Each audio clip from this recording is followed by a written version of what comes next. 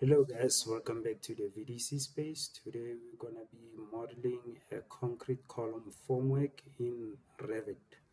Before I get started, I would like to ask you guys to please subscribe to the channel if you are new. If you already subscribed, hit that notification button because I upload BIM modeling tutorials 3 times every week. I cover different topics as you can see on my playlist. So without further ado, let's start with our project. So I just open up a new construction template and you're gonna go to file and say new and then family. So we're gonna use the metric generic model for this. So essentially we're gonna establish our dimensions and then we're gonna apply our parameters. So what will happen is we're gonna create different types based on their parameters. So let's just go with the reference plane and then you're gonna place one on each side. So we're going to offset it by 300 on each side.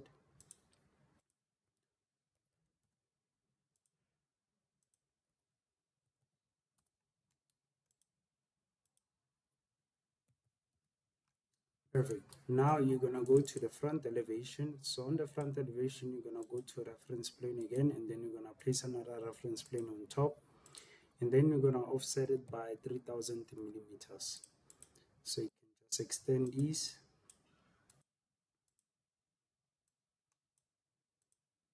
And we can just apply our dimensions and then our parameters. So obviously this one, we're going to make it in height. So we're going to type in height. Then we're going to say OK, and then you're going to log it. Go back to the reference level. You're going to apply the dimensions on this one. And also this one. And then you're going to place the other two, make it equal. Place the other two on this side, then make it equal. So this one, you're going to name it length. Then you're going to say OK, and then lock it. And then this one, you're going to name it width. Then you're going to say OK and then lock it. Perfect. Now it's time to model our geometry. So for that, you're going to go to create extrusion, select your rectangle, and then you're going to place it on the boundaries like this. And then set your offset to 10 millimeters, and then you're going to place it on the outside like this.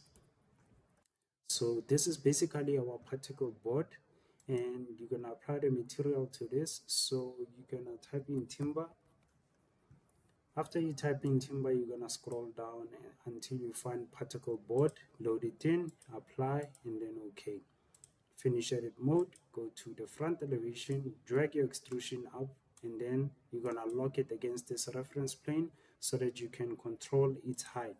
So if you open up the 3D view, this is basically how it looks. So I'm going to set this to realistic.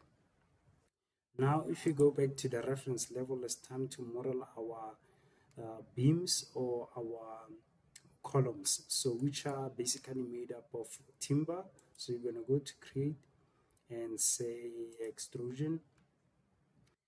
Then from this insertion point, you're going to take it to the right by, let's make it 30 millimeters, and then 10, and then 20, go upwards by 40, and then 20 again, and then 10, and then take it to the right like this.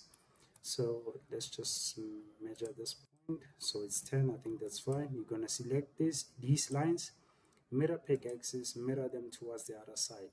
Let's just remove these and then trim and extend, trim and extend.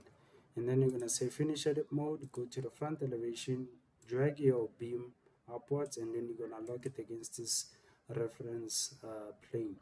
Go to the reference level and then select it, and then you're gonna say array, and then you're gonna array it to the right.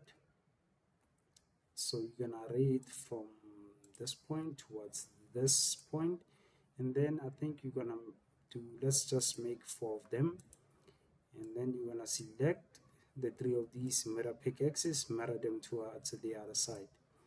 You're gonna select all of these, go to filter, check none, model groups. Okay, I'm gonna group them, and then I'm gonna select rotate, center for rotation. I'm gonna place it, and then I'm gonna place it on this point, and then I'm gonna mirror them. Make sure you select the copy option, and then I'm gonna mirror them towards this point.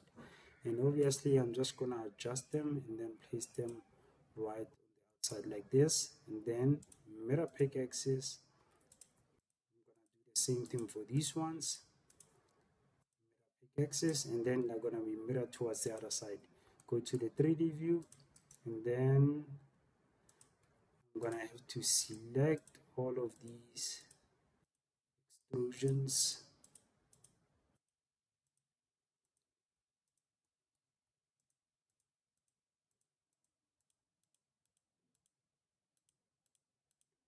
Then I'm gonna go to material, and then I'm gonna type in timber. So if I scroll down, I'm gonna go with timber C16 and say apply. Actually, let's go with timber. I think C16 is fine. So I'm gonna say okay, and this is basically how it looks. Now, obviously, we want the amount of volume inside. So in order for us to do that, we're gonna have to calculate our volume. So you're gonna go to family types, and then generate another new parameter, and then you're gonna name it volume. So you can say concrete volume, and then you're gonna set it, I think it's fine at common. So for the type of parameter, you're gonna set it to volume, and then you're gonna group it under, so I'm just gonna group it under dimensions. I think it's fine, and then okay. And obviously the formula, I'm gonna set it to length multiply by width multiply by height. Make sure the parameters that you mention on your formula match the ones that you have generated on your workspace. So you're gonna say okay, apply, and then as you can see the volume is generated, and then you're gonna say okay. So this is basically what we have.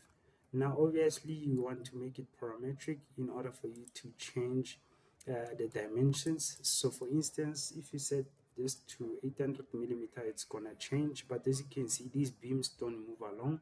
So what we're going to do is we're gonna set this to, we're gonna create type parameters, different types of them. So you're gonna say go to family types, I'm gonna say new type, and then so we're gonna create three types of them. So type 1 is gonna be 600 by 600 column formwork, and then I'm gonna say okay. And then I'm gonna create a visibility parameter, so I'm gonna say new, and then I'm gonna say, so I'm gonna name this one type 1. Discipline is fine as common. Type of parameter, I'm gonna set it to yes or no. I'm gonna group it under visibility, and then I'm gonna say okay, and then I'm gonna say apply, and then okay.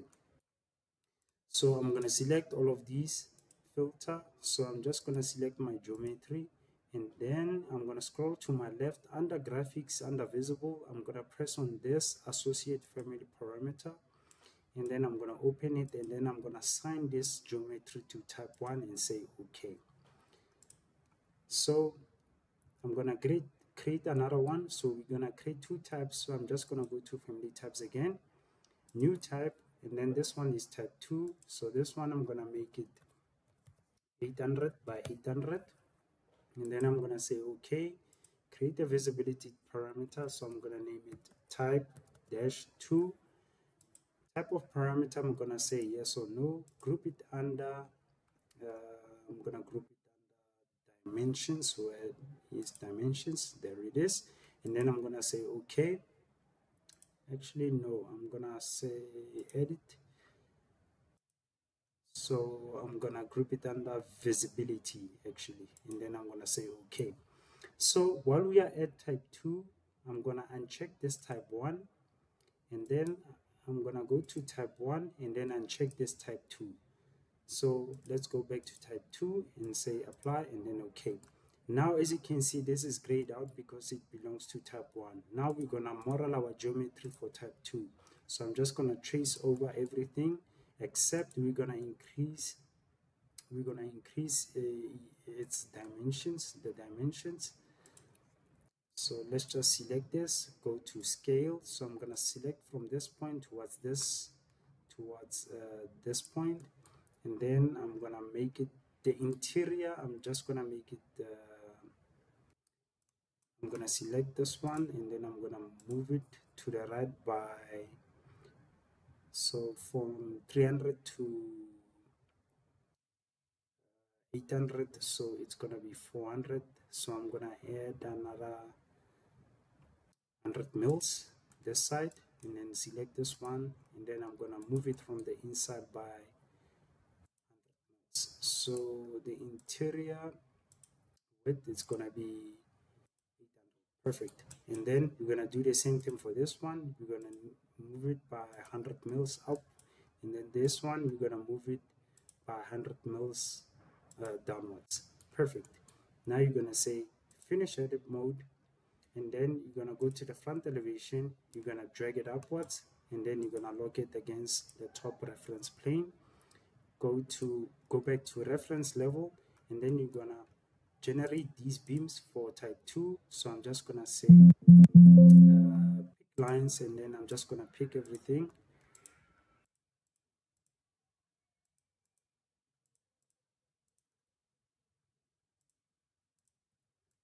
So I'm going to select this, and I'm just going to copy towards this point, this point, this point, this point, this point. Select all of them, and then move them beyond the parameter of our type 2. Select all of these mirror pick axes. They're going to be copied towards the other side, and obviously I'm going to have to extend it. So I'm going to select this one, and then I'm going to mirror it towards this side. Select this one, and then I'm going to mirror it towards the side, and I'm going to do the same thing for this one. Mirror it towards this side. Select this one, and then draw a mirror towards the other side. So pick lines again this side,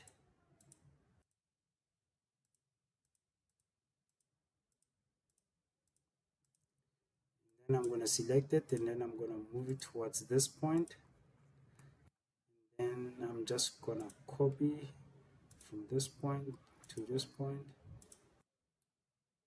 to this point, to this point, and then this one I'm just going to mirror it towards the other side. Select this one, and then mirror it towards the other side, and this is basically what we have. So I'm going to select these ones, and then mirror pick axis, and then I'm going to mirror it towards the other side. So this is basically for 800 by 800. I'm just going to say finish edit mode, go to the 3D view, and go to the front elevation, and then I'm going to drag it upwards, and then I'm going to lock it against the top reference plane, and this is basically what we have. So I'm going to select type 2, and then under graphics visible I'm going to associate it to type 2 parameters and say okay. Perfect. Now I'm going to load this into our project. So I'm going to place it like this, and then open up the 3D view. So if I select this and then go to edit type, and then set this to type 1, so only type 1 is supposed to be appearing. So let me just go back to edit family, and then I'm going to associate this one to type 2 also, the particle board for type 2, load it in, override existing version. Perfect. So this is what we have now. So if I set this to realistic, so this is the formwork for type 1. If I select it, or to make things easier, I'm just gonna make our visibility parameters instant parameters so that we can see them. Let's just go to edit, set it to instance, apply, okay. load into project over the existing version and its parameter. So I'm going to select this.